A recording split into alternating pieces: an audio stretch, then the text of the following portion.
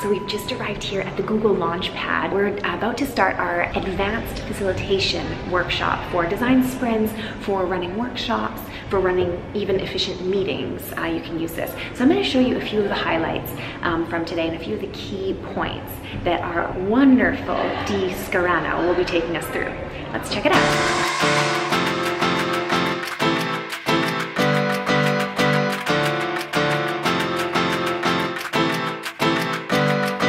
What's especially cool about this workshop is that we have people here from Google who are designated sprint facilitators, as in that's their entire job.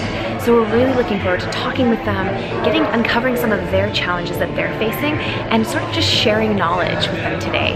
I'm really looking forward to it. It's going to be pretty fun.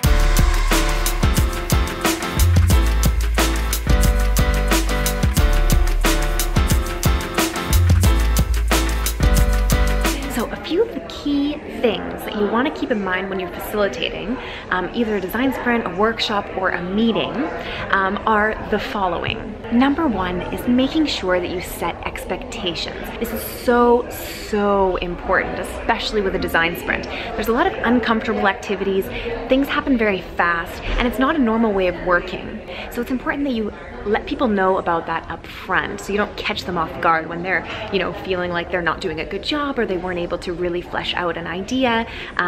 This will really help if you just say up front, using a couple of phrases like, this is going to feel a bit uncomfortable, some of the activities are going to feel a little bit too fast. This has helped us huge in all of our design sprints that we've run.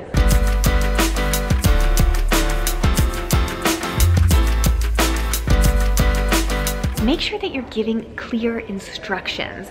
This sounds super simple and obvious, but it really makes a massive difference if you use this formula. First, tell people what they're going to do. Very simply, in one line, don't use too many words, what is the exercise? Then tell people why they're going to do this. This is so important for people to understand when they're doing an exercise that maybe seems a little bit ambiguous to them. You really want them to understand why they're doing it so that they actually care about it. And the third thing is you want to tell them how to do the exercise. In very simple terms, show them a picture of what it looks like, tell them step by step how they're going to do it. This is just going to improve the efficiency of your sprints and really just take the team along in a really nice, smooth way.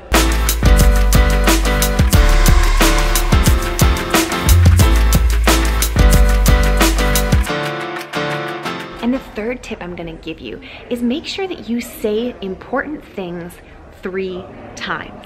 Say important things 3 times. Say important things 3 times. This is something we learned from Jake Knapp, our leader.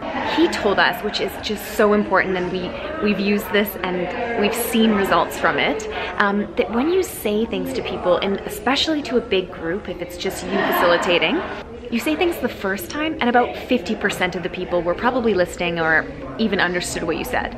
You say things 2 times, about 75% of people probably understood what you said and probably heard you. If you say the important thing 3 times, the third time is when you're going to get everyone and everyone's going to acknowledge it. Obviously, don't repeat exactly the same words. Maybe use a few, a variety of different ways that you're saying this, but this is going to help huge when you're facilitating.